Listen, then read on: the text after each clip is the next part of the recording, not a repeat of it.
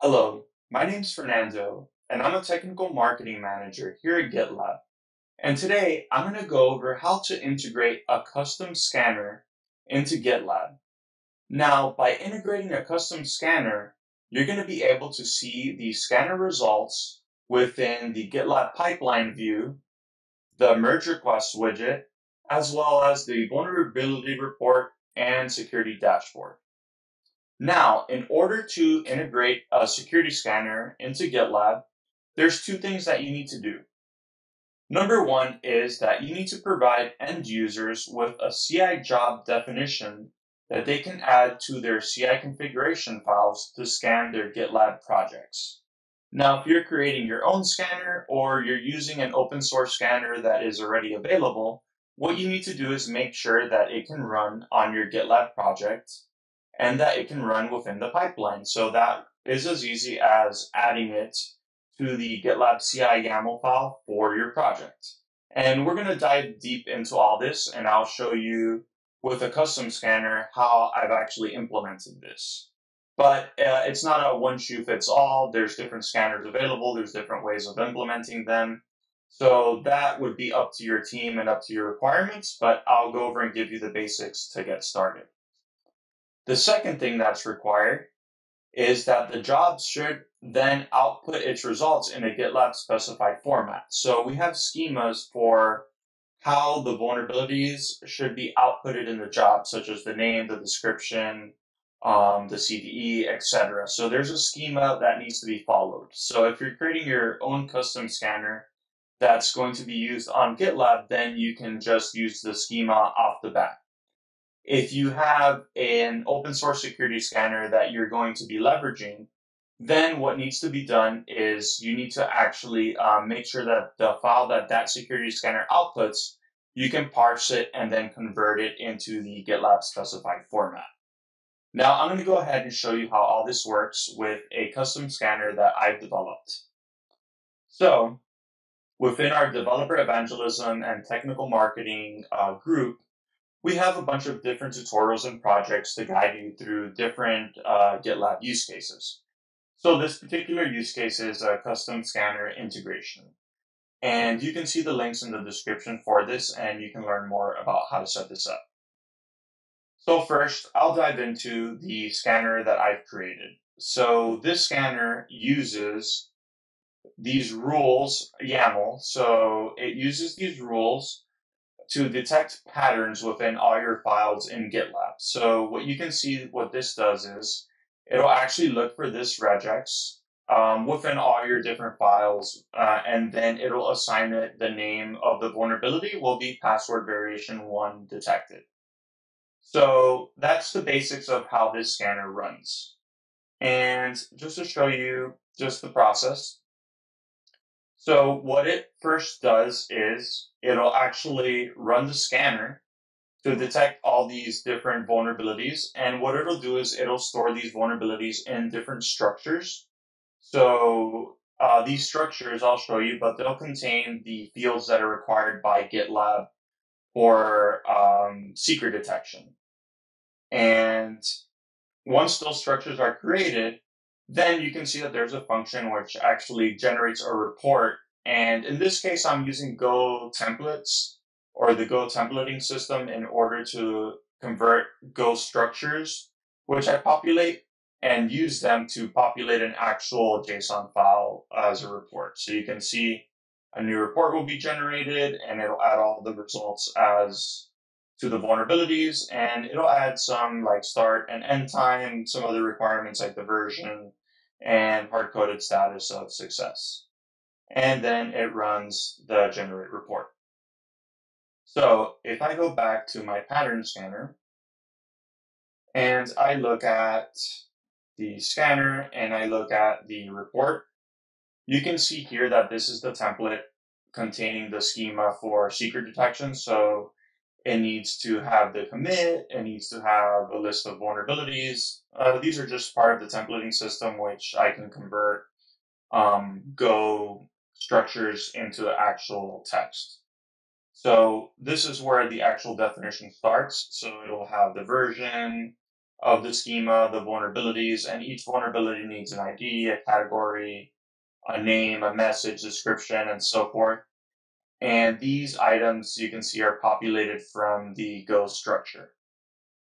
Same thing with location. I can find the file, the line where the vulnerability was detected, additional identifiers, things like that that GitLab uses to populate the MR view or the MR widget and populate the vulnerability report so you can see here. And then when I call generate report, then I just use the Go structures to then I use the Go structures with the Go template to then generate a file within the root directory of the project. So that's pretty much this project in a nutshell.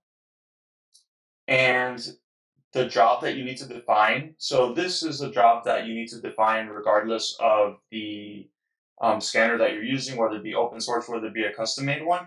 You need to make sure that the scanner is actually going to run. So you can see that this is a script that runs. I call the Fern pattern scanner, and I call the scan command, applying the rules that I've defined, and then I pass in the report flag in order to generate a report. So the custom scanner, you'll create a job, and then you'll have the job run a particular command that it needs to generate the report.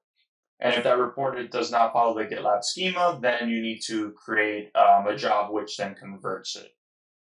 And then you can see that I also generate an image. So I'm going to use this image right here, which is coming from this project, which actually contains a containerized version of this, which allows me to run this pattern scanner scan. And you can see that over here, where when I build it, I actually build the application, and then you can see here that I build the container and push it up to the container registry where anyone else can actually use this. And there may already be containers that you have that run the commands, and then in that case, you just need to call that container directly with the command, and you can just then create something to convert the output from that report into the output that GitLab requires. And you can see that the Docker file, which just builds the application and then adds it to the container. So now let's see this in use. So we have this project called Secret List, and this project actually contains a bunch of vulnerabilities or a bunch of regex patterns that are passwords, that are social security numbers, etc., that the Fern pattern scanner will detect. So what we can see here is, I'll show you passwords. There's different passwords here. If I go back, you can see that there's different clients with social security numbers and things there that we might want to detect.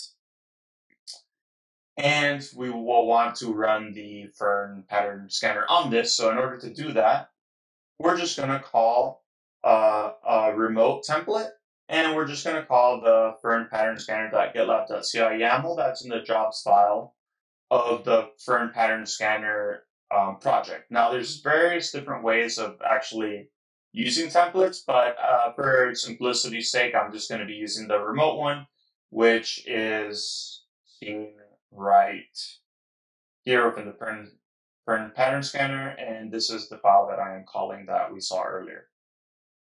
So now to go back, we can see that once that remote is added on the GitLab CI YAML, you can see that the pipeline is actually run. So if we look at pipelines, we'll look at the last pipeline that was run for the main branch, which I ran an hour ago. And if we click on that pipeline, we can see that Fern secret detection is running. And that was just done by me adding the template. And when we look here, we can see that there's different rules that we're using based off the command that was run. So it's exactly the same as the command that we used. And so the scanner is starting. This is the info level logs, which shows that we found this pattern, we found this other pattern. So we found all these different patterns that were emitted. And the scanner completed successfully, and you can see that it uploaded an artifact just as needed, which is the GitLab secret detection report.json. So it actually went ahead and emitted that artifact. Now, what we can see is if we go back to that pipeline, so let's go back to the pipeline, and let's go back. And you can see that here in the security tab, it's actually populating it based off of the GitLab result report. So if you download results, that the current secret detection results that you see here from the artifact that it emitted using the templating system, I'll go ahead and download that. And that is being used to generate all these results within this view. So what I'll do is, let me go ahead and open the terminal side by side.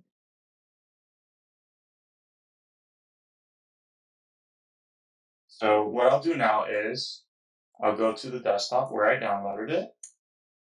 And what I'm going to do is I'm going to cat the file that it generated, which should be GitLab secret detection report.json. And I'm going to pipe that over to JQ so we can see the output. And you can see here that it has a bunch of different vulnerabilities with different IDs, which this is exactly what it's used for detecting these items. So if we look at all the 9 vulnerabilities that were detected, if we see password variation 1, with the identifier, let's look for that. So first vulnerability has this ID, 39915, secret detection password variation 1. So let's click on this. And we can see that the pattern in rule password variation 1 was found in a file. The pattern in rule password variation 1 was found in file. The pattern in the rule password variation 1 was found in a file, so it has the same description that I have here. It has the same name that I have here. It has the same severity that I've implemented, which I assigned them all as critical, but you can use a different method of doing so. It's all at your discretion, so you can figure things out however it is that you need. And then you can see that the location is readme file.md5. So if I go down to the identifier and I go here to the location, you can see that the location is here in the readme.md in line 5. So you can see how all that is populated exactly how the schema looks. So that file generated used to populate this. And then you have all the different GitLab functionality that you can leverage, such as dismissing the vulnerability, creating it from an issue, and so forth. So that's one way it integrates, and that's how the population works based off of the JSON file that's emitted from the job. So all you need to do is get your job to emit a similar JSON file based off of the results of your own scanner, and make sure that the scanner runs within the repository. So that's the basic way of getting that done. And you can also see, if I want to show you the vulnerability report, this is also integrated into the vulnerability report. So you can use the same vulnerability report functionality with any custom scanner. And if you look at tool, it'll be under secret detection. There's also a way to actually add your own if it doesn't particularly fit a category. Like if it doesn't fit container scanning or secret detection or SaaS, you can ideally create your own category for the type of scanner, but that's not necessarily required. And last, I'll show you how it works in a merge request. So if you do create a merge request with these scanners running, they will be seen in the actual security scanning widget. So here you can see everything that's been detected, and you can see the description and everything that comes from the file that's been emitted. Now, since this is secret detection, I am looking at everything, so it's not looking at just the difference. It's looking at everything that has been actually detected within the file as a whole. So you can change this and you can make sure that you only process the diff, you only process the files that were changed, and so forth. So this is fully flexible and compatible to the way that you need. And if you want to see the schemas, then you can go to the report section, and we actually list the schemas for the different types of reports. So for this one being secret detection, you can see what the schema should look like here and make sure that your scanner emits this.